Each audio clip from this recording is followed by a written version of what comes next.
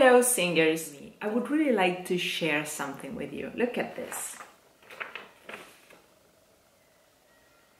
This is a very old paper I've been given about 25 years ago by a great coach, vocal coach, whose name is Palma Toscani. She was born in France, so she's French, but she's been living for years in New York, and she's a wonderful vocal coach and performer.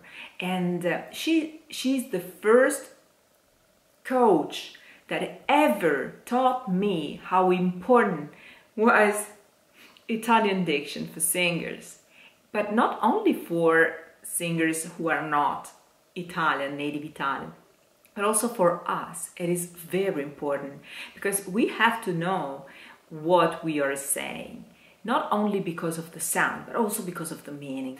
We are approaching a language. This language, in your case, is not your native language. So you will feel confused because sometimes you will hear very famous singers saying the same aria with different pronunciations. So what do we do here? I am going to tell you how the aria has to be pronounced according to a so-called standard Italian. That is something that we can find in dictionaries, and so the strict rule of diction. But this language, the language of singers, is a language itself.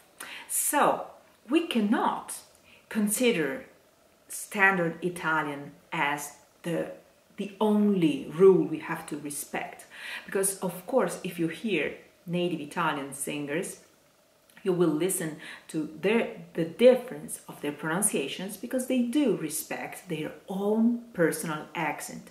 When you are born speaking a language with your accent and you are taught in a very refined way with a wonderful technique, a vocal technique, when you are a great singer, is it really necessary to change those mistakes that you make in considering the standard Italian?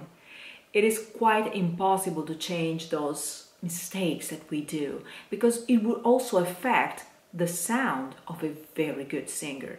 I have read a very interesting little consideration written by Paolo Zeta.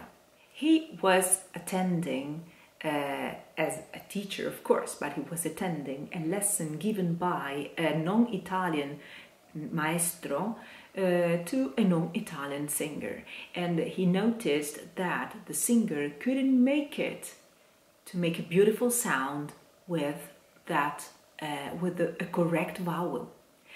And the maestro looked at him a little bit because he knew that he was there, but he suggested the girl to change a little bit the vowel because her voice was going to sound better, and of course it was better. So in this case, Paolo Zeta said, I was happy that he did that because he had a great idea.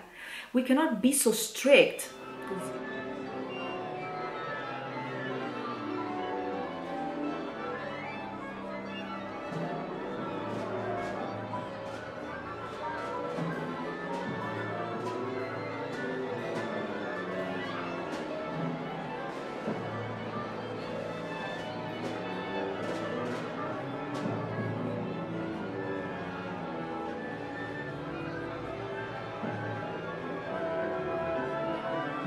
Okay, so let's respect the differences, but we have to know how the spoken language sounds.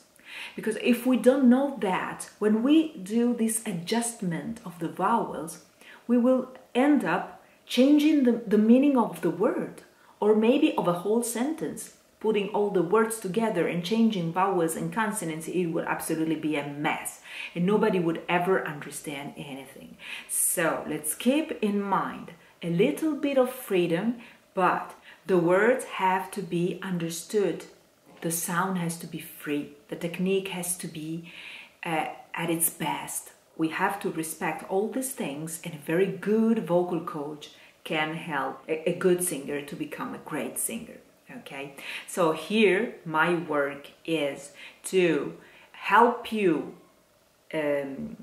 getting in touch with spoken Italian, considering that you probably don't have this chance around you or easily, so you can listen how the language sounds, and if you really think the right sound of a language, then you won't go too far from that while adjusting your voice to the technique.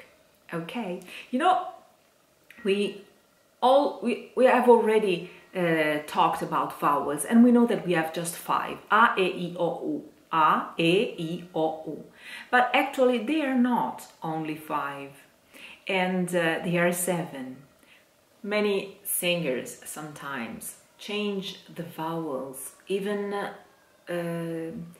they don't even, when they sing, they don't even pronounce the way they do when they speak, because it is something that helps them with the sound, for the technique, for the beauty of the melody.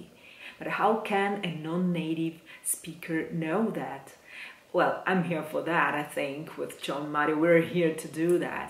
We are here to let you know how the language sounds actually.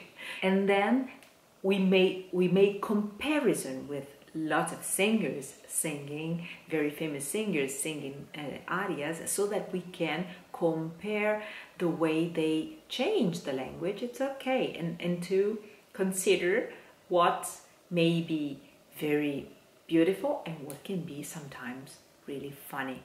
Okay, I really hope you found this video useful. I thank you very much for watching it. If you need some special arias, please ask. I will do it for you. And if you want to comment, we can talk to each other. If you need personal vocal coaching about Italian diction, you can contact me by email and we can meet on Skype. If you want to support my project, you can on Patreon and PayPal. So let's keep in contact. We have a lot to do together. I'll see you soon. Good singing, everybody. Bye bye.